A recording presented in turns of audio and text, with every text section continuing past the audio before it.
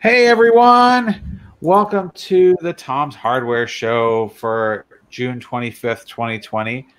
I'm Abram Pilch, our editor-in-chief. With me today, as always, I have senior editor Sharon Harding, and today we have senior editor Andrew Friedman. How are you guys doing? Good. I feel like I never left. I feel like you never left. So, you got before we get started with this week's topics, you guys have any major projects that you're working on that you can share? Well, I am in the middle of testing some new switches from Kale. They're called Kale Box Red switches, and you'll get to see them a little closer in a little bit. But they're pretty new. They aren't actually available in any keyboards yet, so I actually had to install them into a keyboard myself. So we'll talk about that in a little bit, I guess. Yeah, in the past. Then in the past week or so, we've had a few sort of high-profile systems reviews go up. I wrote up the Corsair Vengeance A4100, which is a Ryzen and NVIDIA-based streaming system that has a capture card inside, which won our Editor's Choice Award. And then we also put up, our colleague Michelle Earhart wrote about the Asus ROG Strix Scar, which has been updated with 300 hertz screen and is also really impressive, and you should check both of those out. Great. Well, I got an ongoing project to test a bunch of chargers, but I want to show something kind of fun, which is this robot that my 8-year-old son and I are building. It's based on, the body is Pimeroni, or they like to call themselves Pimeroni STS robot body, which comes with the wheels and the motors, and then there's a Raspberry Pi 4 attached to the top of it, and the Pimeroni Explorer hat. This week we put up a list of different Raspberry Pi hats, and this is our top choice hat because it lets you do all kinds of cool things, like put in like attach motors and sensors and things that you can't easily do without attaching a hat, which is the code word for an expansion board for Raspberry Pi. So we put this together last night, and we still have to install the software to get it working. We also have to attach a camera to the front. I have to say this was a little bit of a challenge just because of how tiny all the little nylon screws are. And you have screws and bolts, and the bolts are all white, and the screws are all white, and you have to make the bolt go through go through the bolt, and it's like, you need like perfect eyesight or a microscope to make sure you got it through, but I did. So that's why you do it with your son, right? Small fingers, tiny child hands. Yeah. I mean, I really like this thing. I do think it's pretty cool, and I'll probably be writing about it, though it's been out on the market for a while. But the thing though, I wish they gave you more than the minimum amount of screws that you need, because I kept dropping them on the floor, and I was like, oh man, if I can't find this, I'm done. I feel you. I accidentally flung an M2 screw across my apartment the other day. I still haven't found it. Yeah. So I feel you. Also, now that my daughter has started to put, my 1-year-old has started to put things in her mouth, I don't want to drop anything on the floor anywhere. Well, if she can find my M2 screw, I can finally put it in the motherboard. Yeah. There you go. I'll send her over to your apartment to look for it. There we go. She's gonna eat it, Andrew. She's not gonna give it to you. Yeah, I mean, I don't know. She hasn't really shown an interest in eating metal things, but yesterday she took a giant bite out of a Nerf ball. Like, she was just walking around chewing, and we're like, "Hey, what's in your mouth?" And then we see she had taken this Nerf ball that someone had given us, and there was like a big chunk bitten out of it, like an apple. Anyway, so keep those screws away from your small kids. Anyway, and your Nerf balls. And your Nerf balls, apparently. So, so this week was a pretty big news week, to be sure. Lots of product announcements at the beginning of the week, and one that was not unexpected, but Apple gave some more details about its desire to switch to ARM-based processors on its PC, can we call them PCs? On its computers. What's a computer? So Andrew, you've been following that news. What did we learn this week? Sure. So Apple, which has been making its own processors for a while now for the iPhone and the iPad, is now going to take them, which are their ARM-based processors, and finally put them in its Macs. So we've never seen anything running Mac OS running it before. Now we will. This will ultimately, over the course of 2 years, CEO Tim Cook said, replace Intel. And so they're going to have a few more Intel releases come out, but ultimately the plan is to only use what they're calling Apple Silicon. And so Johnny Srouji, who's the head of chip design there, he showed this chart at WWDC, which they've done virtually this year because of the novel coronavirus. And it shows, look, you have these notebooks that have low power consumption and low performance, or these desktop chips that have high power consumption and high performance. Our Apple Silicon is going to have low power consumption and high performance. So they're suggesting that by sticking with ARM and tuning it for their next version of macOS, which is macOS 11, so stepping away from OS X officially completely, and macOS 11 Big Sur, that they're going to be able to make things run faster. They'll have more control of the platform, and they'll be able to run iOS and iPad OS apps natively.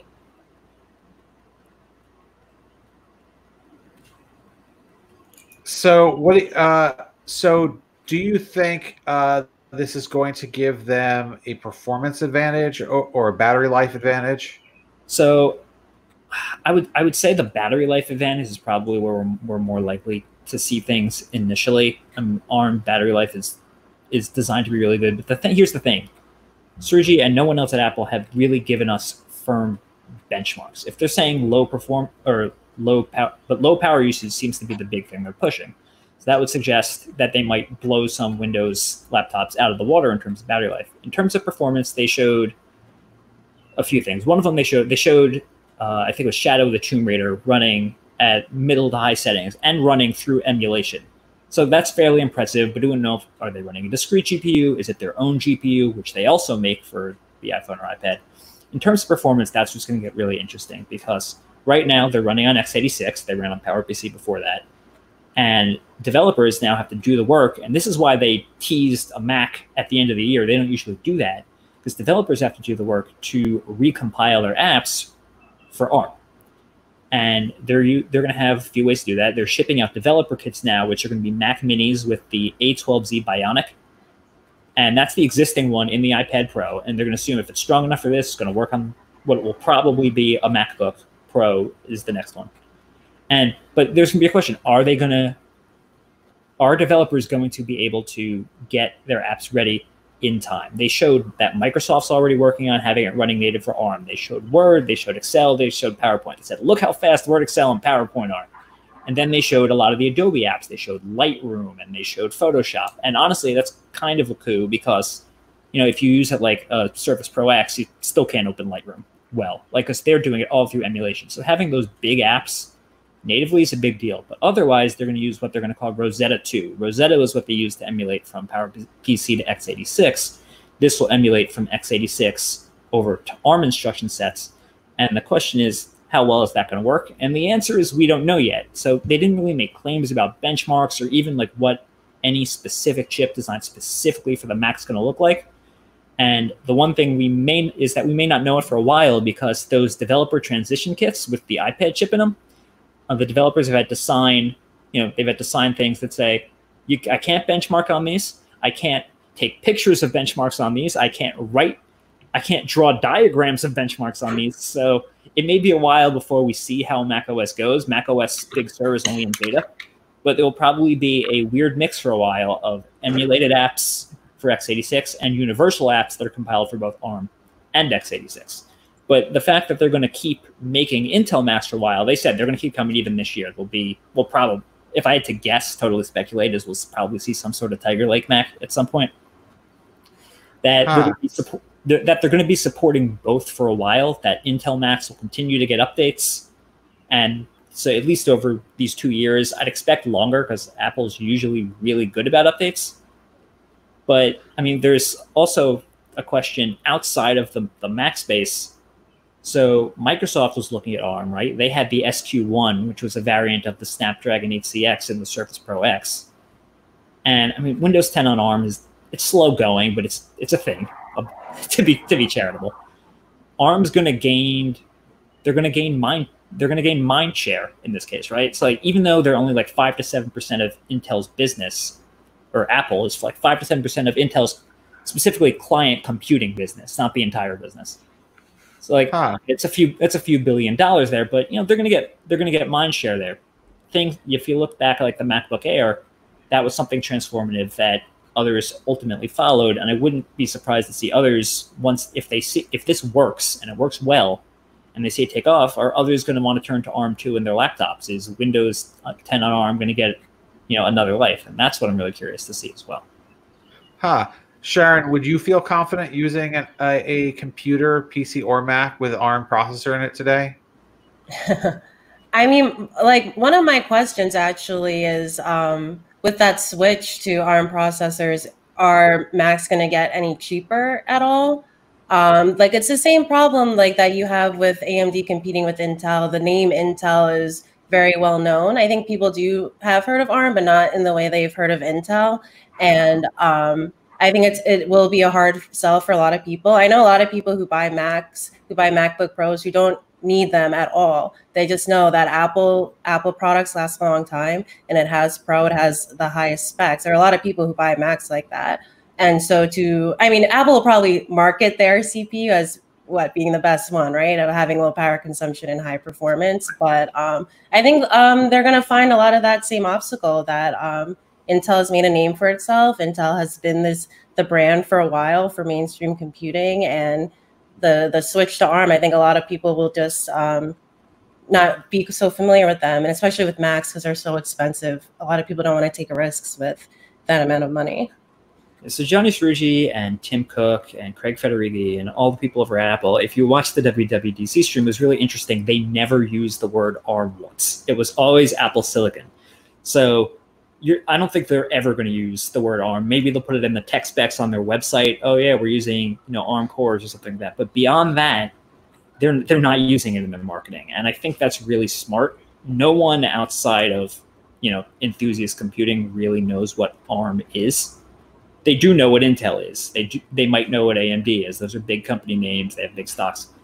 But in terms of this, they're saying this is Apple. Like, you're getting Apple stuff. And I think for those people you're describing, all right, good, I'm getting the Apple stuff. Like that, like you said, they're buying the pro levels and don't need it. For them, it'll go well unless they open up a bunch of applications and they say, why the hell don't these work? But yeah, so that's how we'll see how emulation goes.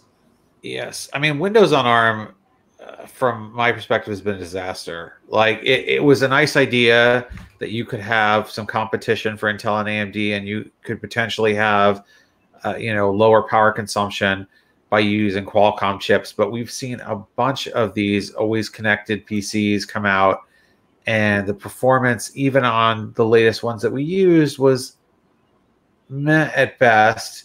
It really needed to run. It could run 32-bit 32-bit Windows apps, but it really needed the special Windows Store apps that were compiled for it to run well. Right. And there was just a lot of issues, and then you're paying the same amount of money, if not more, to get them. So what is the point? I mean, I guess the point was you were supposed to get somewhat better battery life, and you had built-in 4G, now possibly built-in 5G, but it's not like you can't get a laptop that has an Intel chip or possibly an AMD chip that just has a 4 or 5G modem in it. It's not impossible to do that. So so far I haven't seen great strides there. I know the companies that make the ARM processor, particularly Qualcomm, because Qualcomm is the one behind really the always connected PCs. There's no other brand of ARM processor doing it that would like it to do well, but at the same time, they've been very expensive, and you don't get even as good. You have $1,000 laptop that doesn't perform as well as a $500 laptop. Like, that's not cool. I'd imagine some sort of renewed push. The other thing about Windows on ARM that's particularly interesting is that Macs have famously been really good about dual booting. They have something called Boot Camp, the Intel-based Macs, I should say, and you could install Windows on it. And for a very, very small portion of the Mac community, often, developers, things like that, they might use some tools that you can't get on Mac, and they would dual boot Windows. It sounds like they're getting rid of that. That is done, that they're going exclusively through virtualization now. And they showed on WWDC, okay, here's some virtual Linux, here's Docker. They haven't shown Windows yet. I think there's a bunch of people wondering, are they going to make a version of Windows on ARM that'll run natively on Apple Silicon? But no one's said anything about it yet, so we're going to have to hope that there's a version that works through virtualization, and that'll be really interesting. Yeah, I think that's quite a possibility, because there is Windows on ARM. The problem is that you can't download it. You have to buy a computer that has it. Yeah, it's currently OEM only. And we have someone in the I want to say someone in the chat room wanted to know if they only have to ask questions about what we're talking about. No, but we'll get to questions that are not what we're talking about at the end. But I promise that we will. We always do. We do have one question here, it looks like, about this, which is, are ARM chips SoCs, asks Arcade2000? And if so, does that suggest that future Apple computers will no longer use discrete RAM and storage, meaning all RAM storage and GPUs will be integrated? That's a good question. Apple really didn't answer a ton of questions about what exactly, a motherboard will look like in a computer that they use. Like, there's sort of, it's hard to tell. They've suggested high efficiency. Like, they had this drawing of a chip, and it's surrounded by everything. Low power design, high efficiency DRAM, high performance GPU. Is that currently going to be all on the chip the way they implement it in a Mac? No idea. It's definitely the way they do it on an iPad or on a phone, is they tend to use the system on a chip. I couldn't guess how they're currently going to do it on the Mac, whether it's a laptop or a desktop. With MacBook Pros, since those are like all those other Mac computers that target creatives, wouldn't they probably need a discrete graphics card to do creative work? Most MacBook Pros, as currently branded, actually don't, or not most of them, but all the low ends don't have them. They've tended to use, or at least the current lineup uses Intel's Iris Plus integrated graphics. There's like a slight step up from the UHD. There are some that get into, they stopped using NVIDIA graphics a long time ago, where they use AMD discrete graphics. And those are like in all the 16-inch MacBook Pros use them, for instance.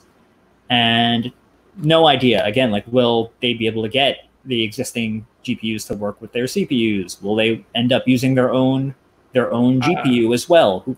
Hard to say. I don't think we've ever seen an ARM chip that worked with a regular discrete GPU. The GPU is always built into the SoC, as far as I know. So it seems like, but the real question is around performance. Like, if they want to keep offering discrete graphics cards, and the performance delta is there, that like people are going to demand it, then they're going to have to keep offering systems with x86 chips. Yeah, that was the big question about the Shadow of the Tomb Raider demo. What was it running off of? Were they using a discrete GPU, or was it integrated? And we don't yet know. Yeah, I can promise you this: nothing will be upgradable. Nothing will be upgradable by the user. Apple does not like people upgrading stuff. They did not allow people to upgrade their MacBooks in years, except for the Mac Pro, and that's going to be a really interesting one, because I've been talking with Paul Alcorn, our CPU guy, a lot on this. How well will they scale up? Because at a certain point, if they're going to do a whole transition, they'll knock out the Xeon in the Mac Pro, and then we're going to have to be talking about a Xeon level ARM chip that works in a computer that is modular, that they do sell more RAM or storage for, and that would be and use external GPUs. That would be really interesting. Yeah, that would be a real issue. So let's talk a bit about some of the other stuff that was announced this week. We finally got, we all were sad that we didn't get to go to Computex, which is the big tech show in Taiwan that happens last week of May, first week of June. We were all there last year at this. Oh, well, not this time. All there last year at the end of May. But a lot of the announcements that probably would have been made at Computex were made this week, and there was a lot of great interesting new gaming gear, including a slew of new gaming monitors and gaming PCs. Sharon, you got to spend some time with at least one of the new gaming monitors. What do you think of some of the new screens that are coming out? So the one I got to spend a few days with is the Acer Predator XP273U GS. So it's a 27-inch QHD monitor, And we've actually seen a few of these announced lately, taking the 1440p resolution and the 27H form factor. And we've seen a lot of IPS panels announced with those specs this week. So the Acer I just mentioned, and also the Dell. So in terms of performance, with the IPS panel, you get better viewing angles. So it was great to share. I watched Mission Impossible Fallout for the 20th time on it with a friend. I was able to share the screen. And what's interesting about this is, if you look at our best gaming monitor recommendations right now, our 1440p recommendation is actually a VA panel, but we're seeing more IPS options, which gives you better colors usually and better viewing angles. So it just gives you better options. And the IPS panels, not always, but they can often reach a faster response time. So the Predator that I checked out, and you can see our hands on the website, it actually has a 0.5 millisecond response time, which is crazy, crazy fast. And yeah, we're just seeing, especially with 1440p monitors, we're seeing a lot coming out this year, and they're not particularly cheap. This one I reviewed was about $500, but the 1440p monitors are getting more accessible, and we're getting more options and different panel types. So it's cool to see. Besides that, I didn't get to try this monitor out, but Acer actually announced that they are going to be coming out with the 360 hertz monitor, which is insane. If you're unaware, I would say like the typical gaming monitor is at 144 hertz, so 360 is just wild. So this is actually the third one announced this year. None of them are out yet, but they all kind of have similar specs, 24.5 inches in size. And sorry to mention the three that are coming out. So Acer just announced one. ASUS has the ROG Swift 360 coming out, and Alienware also announced one. They're all 24.5 inches. Alienware confirmed they're using IPS. Nobody else has. I suspect they might all be the same panels. Be coming out with different feature sets and logos and prices and things like that. So it's really interesting. I think a lot of people are ready to move from full HD to QHD, and if anyone's still at 60 hertz, 144 hertz is becoming more affordable. But the 360 hertz, a lot of people, like in a lot of games, you're just not even going to be able to hit 360 frames per second unless you have a very powerful graphics card and you're playing like an esports game at lower settings. For like AAA titles like Battlefield 5, like you're not going to get to 360 frames per second. So it's really like, there's small need for it right now, but it's still really, really cool to see things getting faster. I just don't know if anyone really needs it right now. And there's no pricing, so who knows who can afford it, if anyone. And we don't have release dates either, so. Yeah, so Andrew, I know there were a number of new gaming laptops and desktops also announced. What were some of the highlights that you're looking forward to? All right, so like Sharon, we mostly saw announcements from Dell and Acer. And I guess what's interesting about on the gaming side is how much hasn't changed. For the most part, they're using very similar designs, both Dell and Acer. And I mean, I don't know if that's due to just the product roadmap or if that's something to do with COVID manufacturing. The one big new design is in the Dell G7. That laptop is getting thinner. It's going to have a hinge that's sort of in the center. If you see pictures of it on the site, it actually looks fairly sleek. Both the G7 and 15 and 17 will start at $1,429.99. The 15-inch will go up to RTX 2070 Max-Q. The 17 up to RTX 2070 Super. Both will go up to Intel Core i9. Where the other thing they had was the new Dell G5 gaming desktop, which we reviewed and we largely liked, except that the cooling situation isn't there and amazing. But it doesn't look like they kind of took that to heart. The big change they made, besides bumping up to Intel 10th Gen and the latest RTX Supers, is that there's a stripe, like a diagonal stripe right across the center of it. And that used to only be blue. Well, now you can pick between a whole bunch of colors. So I guess that's kind of nice. On the ASUS side, they're refreshing their laptops. There's a new Helios 300, Helios 700, Triton 300, and Nitro 7. The desktops, the Orion 9000, still not coming to the US, still looks pretty dope. I hope they change their mind on that someday. New Orion and a budget Nitro. What's interesting from Acer, though, I think, to me anyway, is that there's a new Swift 5, and they didn't say Acer didn't say Tiger Lake, but they did say next gen and XE graphics. So, put two and two together, Tiger Lake. So we do have an idea that, like, okay, this one's going to be $1,000. They're not saying if that's i5, i7, but we're getting an idea of like what a Tiger Lake system might look like. And that is something really thin and light, which I suppose is what we expect. And we know that's coming in October. So I suppose that gives us sort of a back to school-ish time frame for some Tiger Lake systems. So at least we're getting some view there of something that's, you know, not just, oh, okay, the refresh the current stuff, but looking to the future. Yep. It's, I mean, at least we're starting to see some interesting things.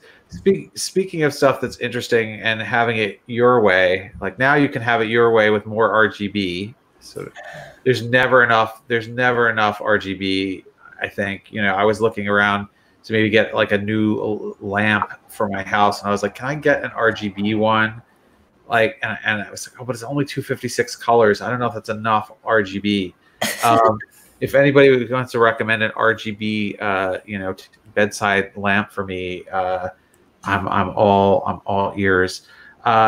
Speaking of having it your way, there's nothing quite like having a keyboard that you can customize. And Sharon has been working on something that I've long wanted to do, and she's got to do it, which is putting in your own keyboard switches.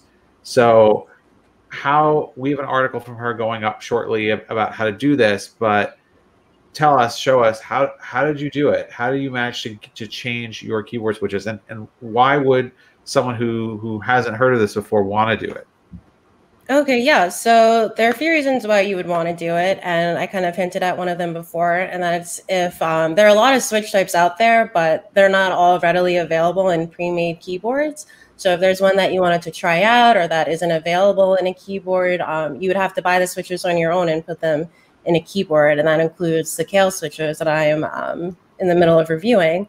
So there are a couple of ways you could customize your own keyboard. One of them would be to build it from scratch. That's a very involved process where you'd have to buy your own frame and PCB and stabilizers and all that. So, but if you wanted to do it in a simpler way, you can buy there are a few names for it. But you could buy a hot swappable keyboard. I've also seen them labeled as modular keyboards or hot swap keyboards.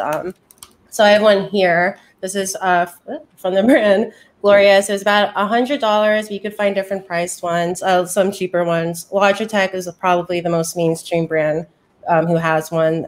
They have the G Pro X, that's about $150. So yeah, these keyboards make it easy to take out the switches without soldering, which is what you'd have to do if it wasn't hot swappable. And you could also do it with the keyboard plugged into your computer to make sure that the keys are working after you do it. So I'm gonna try to do it on this keyboard now. So bear with me. I swear it's easy, but because I'm going to try to do it live, it's going to go horribly. So my keyboard came with a keycap puller. You might have even gotten a non-hot swappable keyboard that comes with these. They're pretty cheap. And the key is to like get the arms underneath the keycap so you don't scratch it, like literally underneath it. So I'm going to try to pop one off. And I like to take all the keycaps off before I start taking off the switches because it just makes it easier in the end. So boom, look at that. I popped that all off. And so this is the Kale. They call it the box red switch. I know it's pink, but so that's the one I already installed. But here's the Gator on brown switches that came with the keyboard. And here's like another reason if you want a different feel and different keys. Some people like a stiffer space bar, for example. I've reviewed keyboards that come with that configuration already set up. But if you wanted to change the feel for different keys, so here I have a tactile key or a tactile switch, I'm sorry, and my keyboard is linear. So if I wanted to go from linear to tactile, and then so here's the switch puller that came with the keyboard.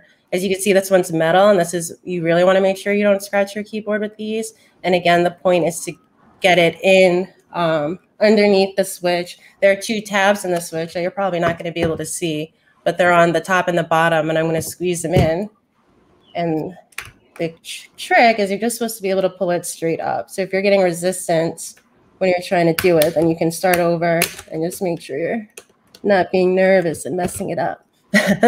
So then, like, I just pulled it straight up, and then now I'm going to put in the new one. And again, there are two pins in these. You want them at the bottom. You want them straight. If they're not straight, you could bend them with your fingers. I had some that were actually like flattened, so I took them out with tweezers, or I unfolded them with tweezers, and you just want to jam them straight in, and you'll hear the click. And then, just for fun, I'm gonna put on a new keycap on here, because you could do that, and there you go. I mean, it's upside down, but you guys get the picture. Actually, wait, hold on. I'm going to prove to you that it works. And I'm not lying to you guys, because people don't lie on live video or on YouTube or Facebook. But look, it's working. I did it. It just took a second. Woo! Ta-da! See, that's awesome. I really want to get, but I have not found one, a terminal size keyboard, like one with extra keys. I'm not into 10 keyless or 60% keyboard. I want extra function keys where I can put some of my favorite switches in it. Right now, I'm using a keyboard that has Kale box white switches, which are my favorites at the moment. And I would love to get one where I had like another extra function row or something like that, because I feel like you can just never have enough buttons. Never enough buttons, never enough RGBs, never enough. But that is why that is so cool, is that there's so many switches out there. Like, what are your favorite switches right now, Sharon?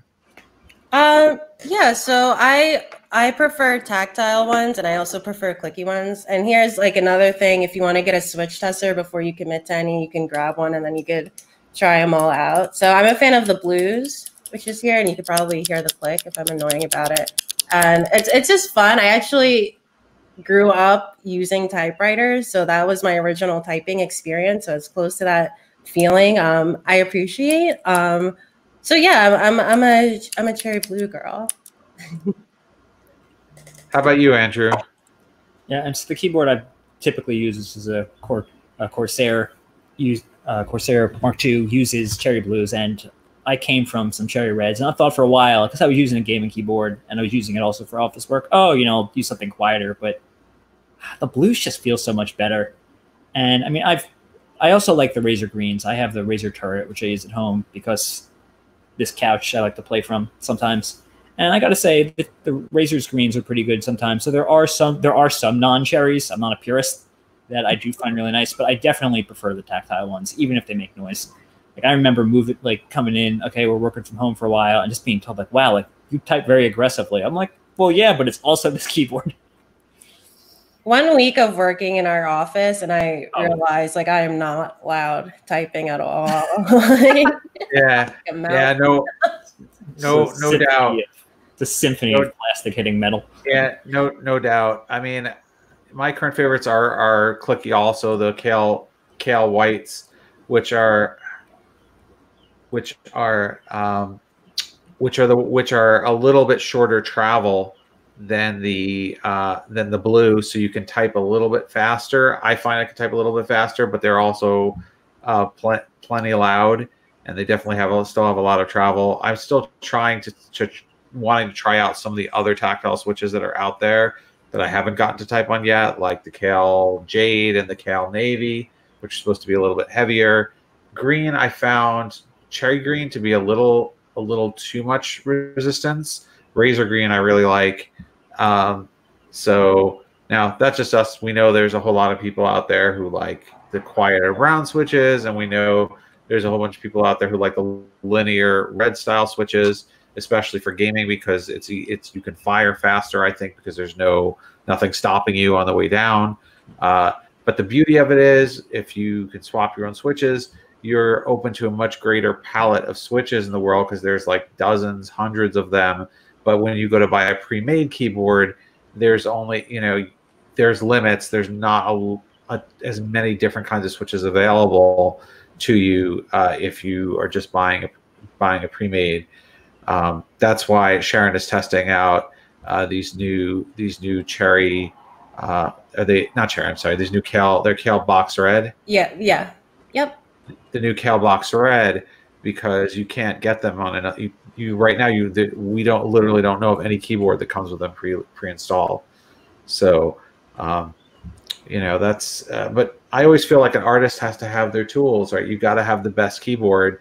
because having a keyboard that feels right to you is something you're going to use it all day, every day. So we've gotten to that point in the show where we want to take and answer people's questions that we didn't already. Does anybody have any questions that we didn't, or comments that we didn't already address? I know somebody asked about ARMs on SoCs, and somebody in the chat room asked about whether they should use DisplayPort or HDMI for G-Sync. But I see that Jared has already said that he recommends DisplayPort. So I have a question while we're waiting for people. I kind of like subtly asked it before, but I'm curious. Do you guys think the Apple Silicon will help the price of Macs go down, since they're, you know, developing it on their own? I'm seeing a no. I say no. Yeah, I don't know. They did like they've made the prices somewhat more reasonable recently in some areas. You know, you can get a MacBook Air sub $1,000. They've reduced the prices of some base storage. I don't know. My initial guess would probably be no, but while they're releasing the Intel ones, it would be interesting to see how they market their own chips versus the Intel ones at the same time.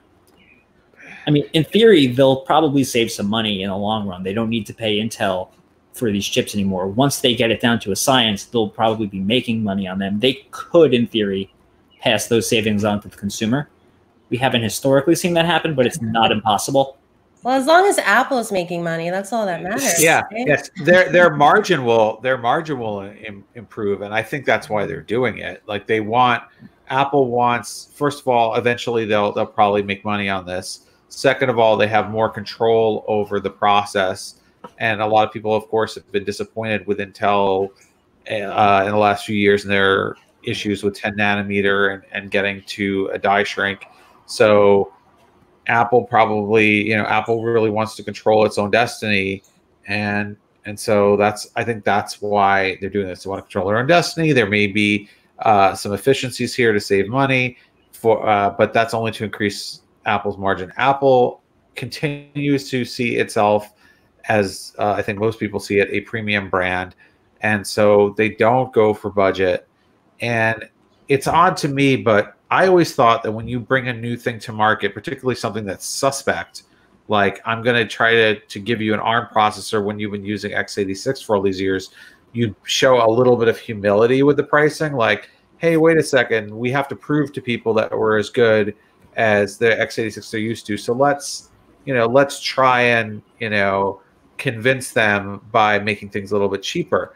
But that seems to never happen. I mean, that's not an Apple thing. You saw the Surface Pro X wasn't cheap. Right, exactly. No new technology is ever cheap. Exactly, but it's not like it's new tech. I mean, I would have thought, for example, when the original Surface came out, the Surface RT, which was 8 years ago, something like that, that had ARM, and that also had a lot of issues, and yet it was more expensive than an iPad. And I thought at the time, hey, they're trying to compete with Apple. They're trying to show people, hey, Microsoft, we're a new player in the hardware space. We're going to come in here with some humility and maybe, try to beat them on price.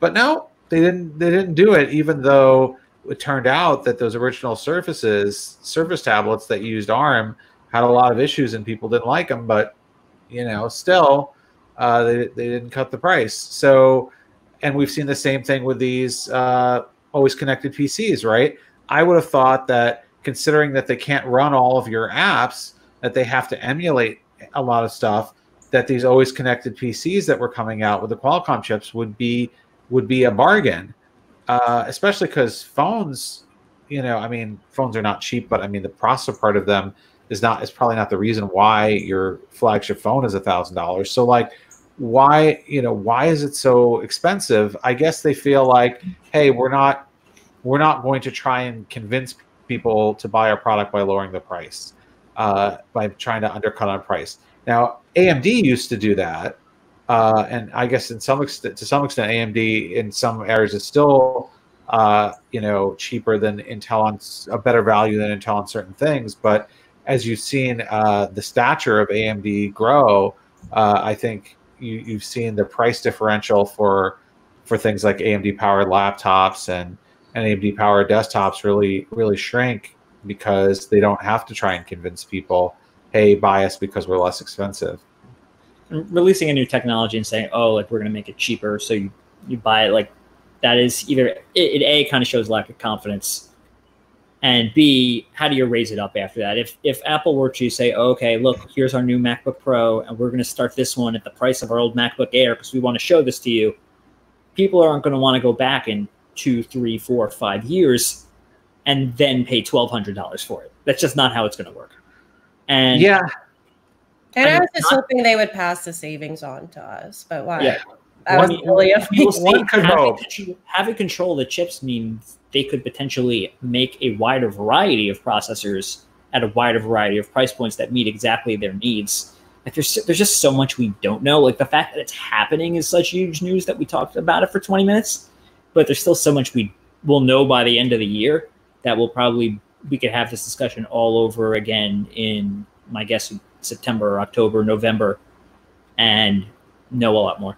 It could be the new Mac keyboard too, right? I mean, these chips could be the equivalent of the Mac keyboard.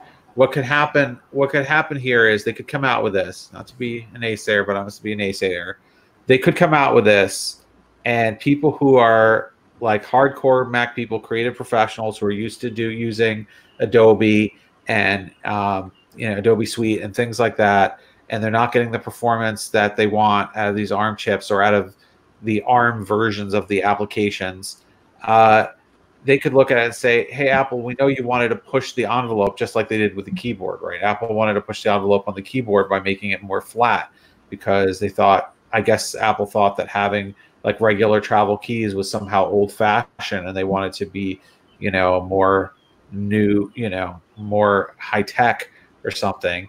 And it wasn't as usable. So I think there's a decent chance that this is problematic, at least out of the gate in terms of performance. And yeah, how do they scale it up? Because for Apple, if you're Apple, you want to have one platform. Like that's right. In fact, that's part of what they're doing. They're going to get to have the same CPU that they use in their tablets, they're going to have to use the same type of CPU in their tablets as they use in their PCs. So how are they going to do it when you really want someone who's doing like professional 3D animation and, working for a movie studio doing special effects? Are they going to do that on an ARM chip? I mean, they might. I mean, we haven't seen what they've announced yet. So someday maybe.